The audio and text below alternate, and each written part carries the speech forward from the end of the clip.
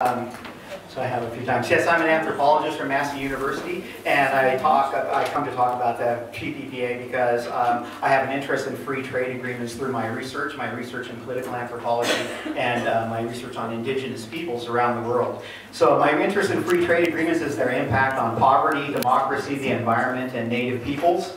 In my political anthropology class, I teach that free trade agreements have globalized poverty, undermined democracy, contributed to the environmental crisis that's the greatest that we face today, which is the greatest crisis humankind has ever faced in our history on this planet. And in my endangered cultures class, I teach that they've been an unmitigated disaster for the world's indigenous peoples. The TPPA is a supersized trade agreement. It's been described as NAFTA, or a trade agreement on steroids.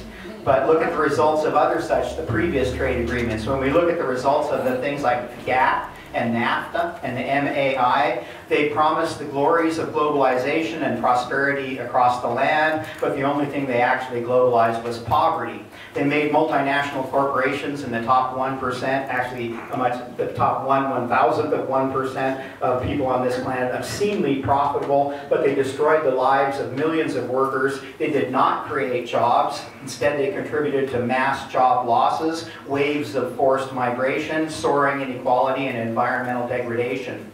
The overall global result of free trade agreements has been that the rich have gotten richer and grown more powerful, while everyone else has gotten poorer and more powerless. The real promise of the TPPA is that it will lead to even more obscene levels of corporate profits for the 1%, but job losses, lower wages, higher prices, loss of sovereignty, loss of democracy, less internet freedom, and environmental destruction for everyone else, and destruction of indigenous peoples, including genocide of indigenous peoples, especially in remote areas of the world like the Amazon basin. John Key claimed that there are billions of dollars in economic benefits, but John Key is a bankster. He believes in trickle-down economics. These so-called free trade agreements are classic trickle-down economics, which we all know are zombie economics. That is, we know that the system doesn't work that way. We know that trickle-down economics doesn't work, but the idea, like a zombie, totters on in the ideology of people like John Key and the National Party.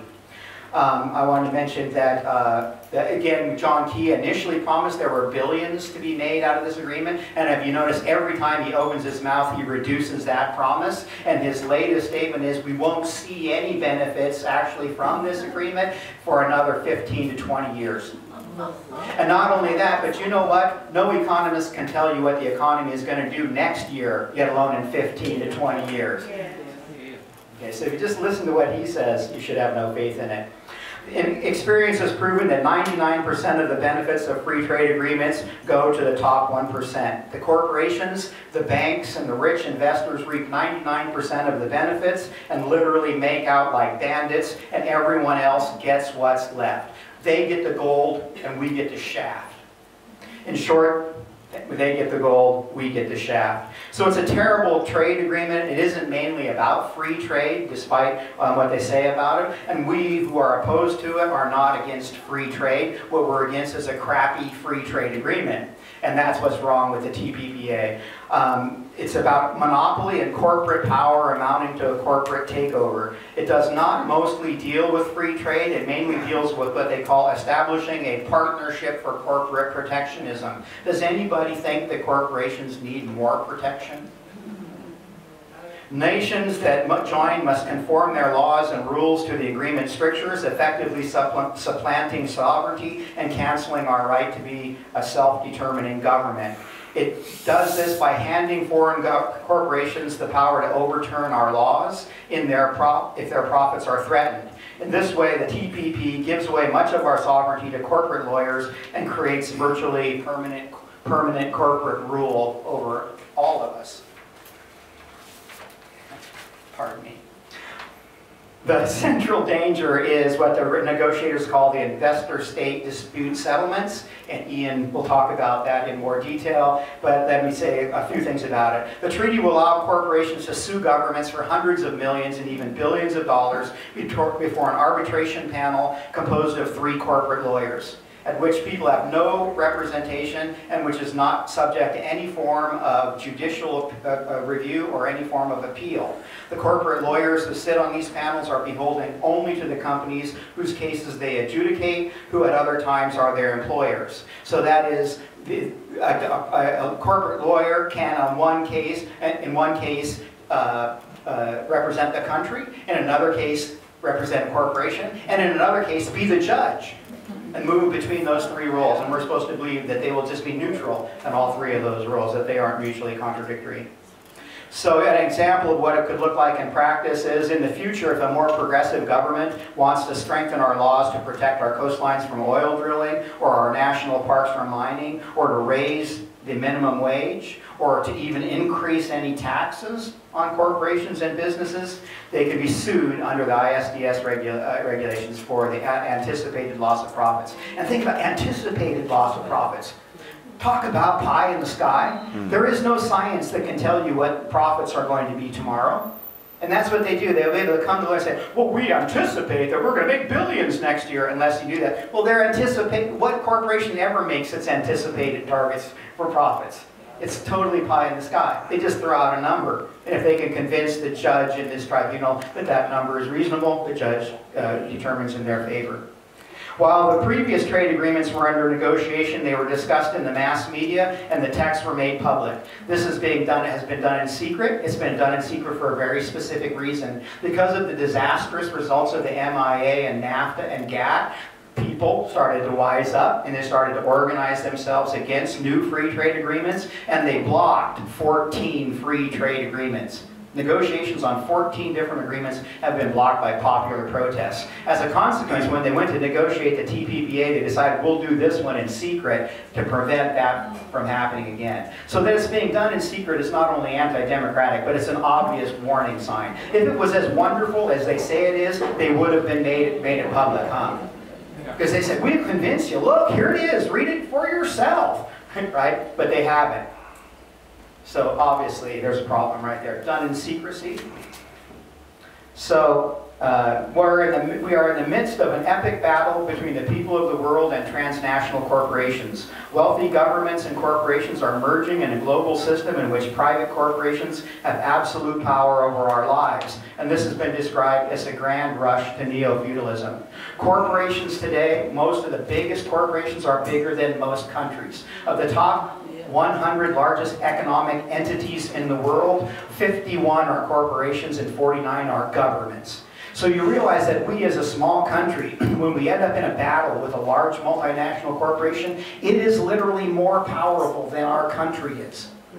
And those who designed our democracy did not build checks and balances into the systems for that, because when they created democracy in the 19th century, these massive, rich, multi-powerful corporations didn't even exist. Everyone presumed that the government will always be more powerful than any company, not any longer. So just let me finish by, I wanted to point out that that neoliberal economics we've all lived under for the last 30 years, the cornerstone of neoliberal economics are free trade agreements, and this is the exact era of our history where the gap between the rich and the poor has widened greater than at any point since the Middle Ages. To the era of the and we know that we talk about the United States where the middle class has been almost eliminated now. And that's the consequence. We make a lot of money, 2 minutes. We make a lot of money from free trade agreements, but it goes in at the top and it stays at the top. It doesn't distribute down into the system. That's what we mean about it not being trickle-down economics. Trickle-down economics is like believing that if you put your petrol in your radiator, it will trickle down to the petrol tank. The system just doesn't work that way. Then the final thing I wanted to say is about the ISDS, even though again Ian is the expert on this, is I have this report that just came out the other day from the Bureau of Investigative Journalism, Corporate Watch, and it looked at all of the number of trade agreements that have gone to the courts, or the court cases as a result of these, since the first ones were passed back in the 1980s. And what they show is that it essentially is, my statistics here, that in the first decade, in the 1990s, there were 42 legal cases taken by corporations against governments. Then from 2001 to 2010, there were 234 cases. And up to now, 5 years later, there's been another 244 cases in the first half of this decade, which means by the end of this decade, there'll be a minimum of 500 cases. So the number of cases being brought by these corporations against governments is skyrocketing. It's a geometric curve like this, and what the government says is that they won't use it. I've asked them, and I asked the government about the ISDS. They said, don't worry, no corporation would bother to use it. So they have not been paying attention. Today, you noticed the other day, there was a report from Oxfam that says that the wealthiest 62 people on Earth now own as much as the bottom half of the world's population, or 3.6 billion people. That's what is the consequence of neoliberal economics, again, of which the cornerstone is free trade agreements. Thank you very much.